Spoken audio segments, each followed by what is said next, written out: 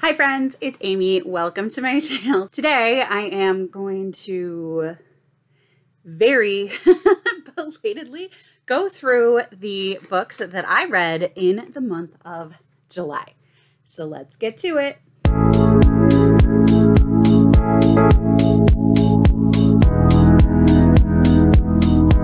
I read 19 books. Of those 19 books, 11 were adult, 1 was YA, 7 were middle grade, 9 physical, 6 digital, and 9 audio. I read 5,294 pages with an average of 170 pages per day and 294 pages per book. In total, my average rating was 4.3. Let's start at the beginning. The first book that I read was actually an audiobook that I read with my nephew on the way to the cabin for the 4th of July weekend.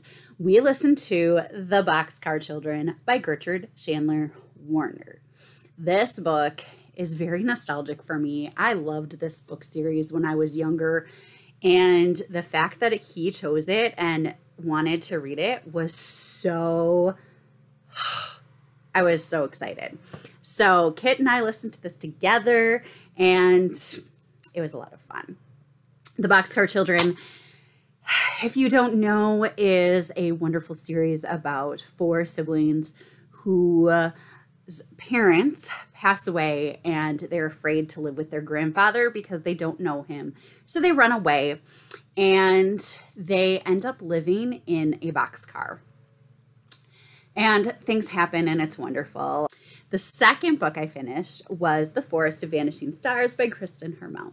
I started this right before I left on vacation for the 4th of July, and I finished it my first night on vacation. I was not expecting to finish it, but holy cow, this book is so propulsive. This was the book that I was looking most forward to in the second half of 2021 in my mid-year book freakout tag, and let me tell you, it absolutely lived up to the hype. So when Yona was 2 years old, she was kidnapped by Jerusa, and Jerusa raises her in the forest for many, many years and then passes away. Once Jerusa has passed away, Yona is left alone in the forest of Poland, trying to survive. She is well equipped to do this on her own. However, she also craves human contact and wants nothing more than to not actually be alone. This book reminded me a lot of Island of the Blue Dolphins. It reminded me of Alone by Megan Freeman. And it also reminded me of The Walking Dead because you see these groups of people doing everything that they can to escape this monster that is chasing them into the forest. And they have to figure out if they trust each other or not. And tell me that's not like The Walking Dead. I dare you. Anyway. The next book that I finished was 3 Madges and a Margarita by Annette Marie. And this is a paranormal cozy mystery. I don't know that I would call it a mystery. I don't know. My sister recommended this series to me. It is very funny and it's a lot of fun. Tori is really broke and she's searching for a job and she comes across a flyer for the guild looking for a bartender. So she goes to the guild and she walks in and she starts talking like she wants a job and they give her one, not realizing that she's not paranormal. And so technically something should have stopped her from entering the guild, but it didn't. The guild is a group of like mystical people. Mystical. I shouldn't say paranormal. Mystical. Things go from there. The next book that I listened to and read a physical copy was Wings of Fire, #1, The Dragonet Prophecy by T. Sutherland. This book was recommended to me by one of my students. It's his absolute favorite series in the world. And I just don't love fantasy, especially fantasy with dragons. But when one of your students wants you to read a book, you go and try the book. And I really did like it. It was very interesting. I found it to be very bleak. There's like a ton of dragon murder going around. So it's really bleak. And I had to keep on reminding myself that I was reading about dragons. And yeah, but the Dragonets of Destiny are five dragons that are supposed to be in charge of putting an end to the war that has been going on between the dragons for years and years, since the death of one of the queens by a savage, a human. The queen in each society of dragons is challenged by one of her daughters near the end of her reign. And then if the daughter wins by killing her mother, then she gets to be queen. And it always goes down the female line, which I kind of think is cool. So because the female sand dragon was killed by a savage, it wasn't clear which one of her daughters was supposed to take over. So all of her daughters are basically trying to get the power over the sand dragon kingdom. And it's a crazy ride. It ends on a cliffhanger, and I did go on right away and pick up the audio for the second book, which is The Lost Heir. And this one takes place in the Sea Wing Kingdom. And the main queen is Queen Coral, who has lost many of her potential heirs. They've just disappeared mysteriously. And the Dragonets find their way to the Sea Wing Kingdom. One of the Dragonets happens to be one of the heirs to the Sea Wing Kingdom. It's quite a ride as well. Both really good. I'll probably continue on with the series, which will make my student pretty happy.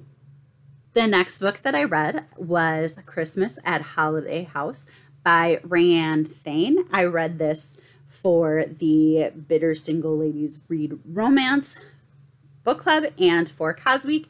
And I talked about this in my Cos Week wrap up. And so I'm not really going to say much more about it, but it was a nice little holiday romance for me. So it hit the spot.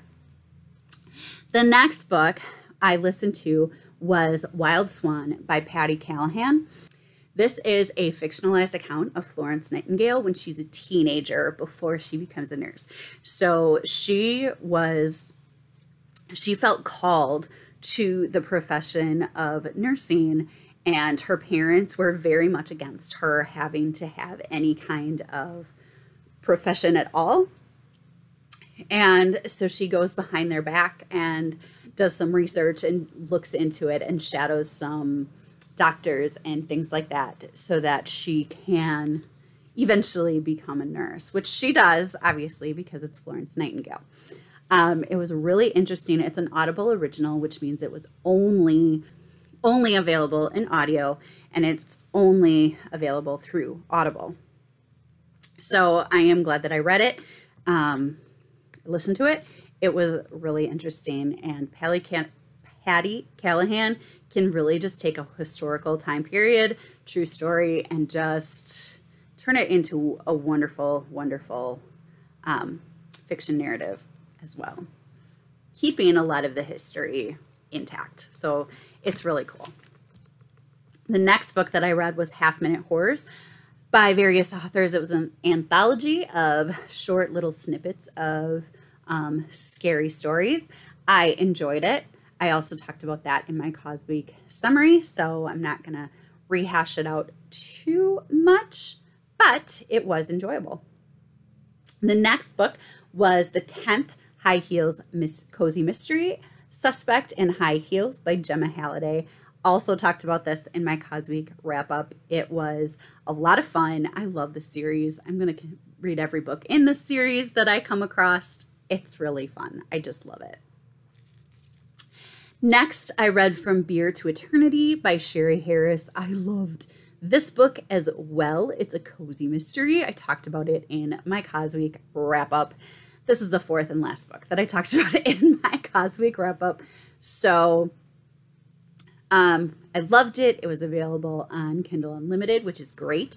The downside is the second book is not available on Kindle Unlimited, even though it just came out.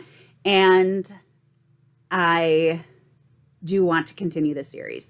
It is available on my Hoopla through my library. So I'm probably just going to be listening to it there.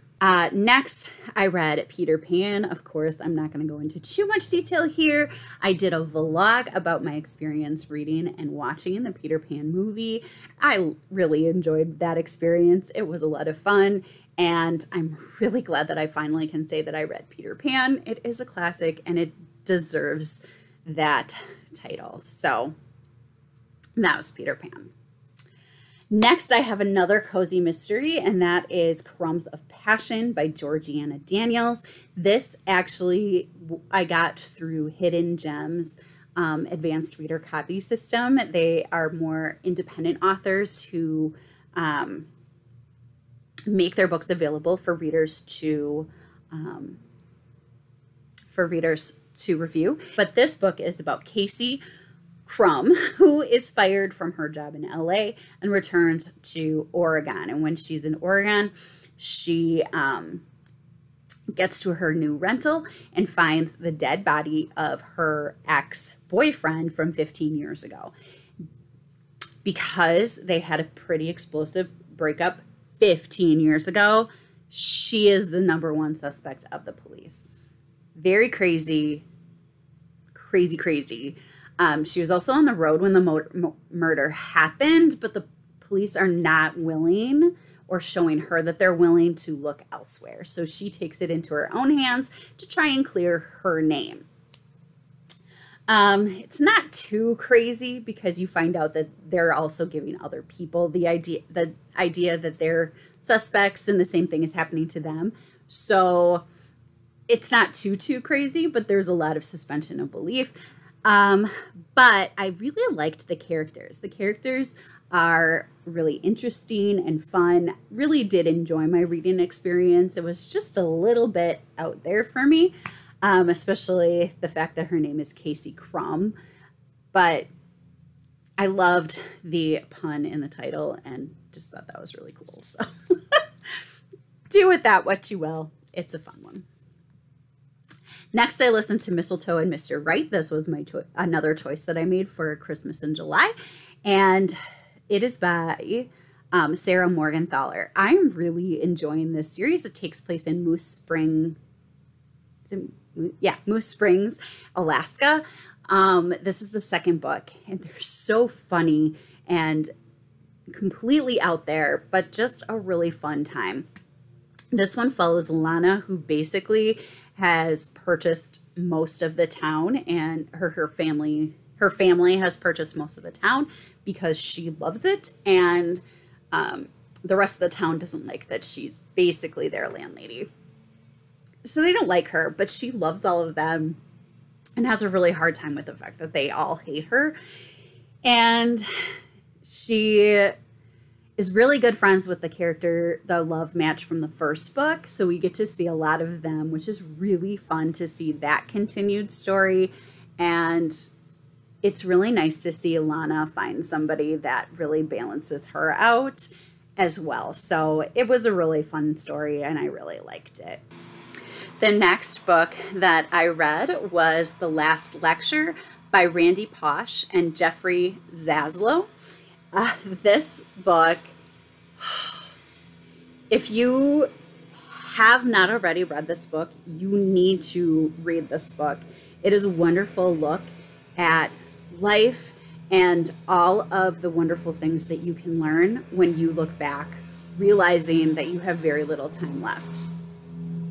It's fabulous, and I loved it so much. The last 20 pages really got me. So tears will happen if you are like me. Even if the first part of the book tricks you into thinking you're going to be just fine. So there you go. The next book that I read was the Cozy Escape Book Club pick, and that was Murder, She Knit by Peggy Earhart. Again, this is a cozy mystery. It's about Pamela, who is a widow. She runs into an old friend, Amy, the night before she hosts the Knit and Nibble Club, where they all get together and they just work on their knitting projects and they talk. And she invites Amy to join them in the club, and it sounds like Amy's going to join them, and that night Amy does not show up, which Pamela thought was kind of weird. However, when she goes outside to feed a stray cat, she finds the body of her friend Amy, who has been stabbed with a knitting needle. I enjoyed this book for what it was. It is definitely not my favorite cozy mystery in the world. I thought that Pamela was a really judgy main character. I didn't like her as much as I want to like the main character in the cozy mysteries that I read. And so that kind of bothered me. And I wanted to see more of the cat. I didn't see a whole lot of the cat. So that made me sad. The next book I finished was an ARC that came out on August 3rd, and that was Dead Wednesday by Jerry Spinelli. I have mentioned this in my ARC video. This book is about Worm, who is in 8th grade, and one Wednesday, all the 8th graders are assigned the name of a young person who has passed away within the past year in some way that is preventable.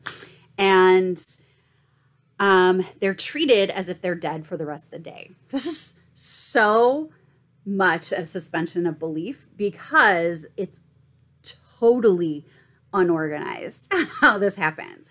However, I found a lot of really cool talking points within the pages of this book, in such that I really do think that I would like my 8th graders to read it and talk about it. I wouldn't want them really to read it on their own. I just don't think you can get as much out of this book if you don't talk about it afterwards.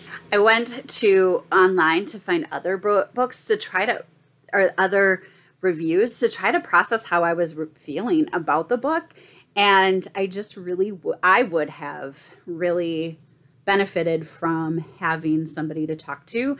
And it's definitely a book that I would want a group of students to read, not an individual student, which that opinion was actually shared with Kobe Sharp, who I can link his review down below as well. But his review really helped me process how I was thinking about this book, and he said it quite well. The second to last book that I read was Keeper of the Lost Cities by Shannon Messenger. Shannon Messenger. This is the first book in the Keeper of the Lost Cities series. I am very excited to continue on with the rest of the series. I buddy read this with Krista from Books and Jams, and we are going to continue on with the series because we both just loved it. It was a lot of fun. And then finally, the last book that I finished was The People We Meet on Vacation, or no, there's no the. People We Meet on Vacation by Emily Henry. I had a lot of fun reading this book. It kind of gets some mixed reviews, but oh my gosh, I had so much fun. I liked going back in the past and seeing all of their previous vacations. I loved going to all the places that they went to. It was just so much fun. If you haven't heard of this, our main characters are Alex and Poppy. Alex and Poppy were best friends, went on vacations together every summer. 2 years ago, a line was crossed and they stopped speaking to each other. And Poppy decides that the last time she was truly happy was when her best friend Alex was in her life. Alex is literally one of the best humans in the world. He is always thinking about other people, and although misguided, he's always making decisions based on what he thinks other people will want. It's a beautiful, beautiful, he's just a wonderful person. I liked him a lot. Poppy kind of annoyed me because she didn't realize how much he did to please her. But I loved it so much. Actually, just kidding. The last book that I read was The Battle of the Ampere by Richard Paul Evans. This is the third book in the Michael Vey series. I do enjoy this series. I did not like this one as much as the first two. This one was quite a bit slower. There wasn't as much action, but the action that was there was pretty important to the story. I can't get too much into it because this is the third installment, but Michael Vey is the main character, and he is joined by a bunch of kids that have electrical powers and some of his friends from high school. So this is actually the last book that I read. This was my 1YA. Sorry, I forgot it. So I would love to hear what you read in the month of July. I would love to know if you've read any of these books and what you thought of them. I really enjoyed my reading in the month of July, and I'm very, very excited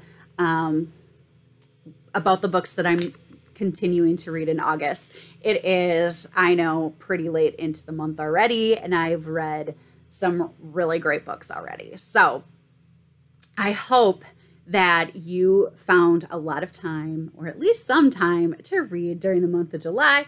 I hope you're finding time to read now. I hope that you have a wonderful book. And as always, until I see you again, happy reading. Bye.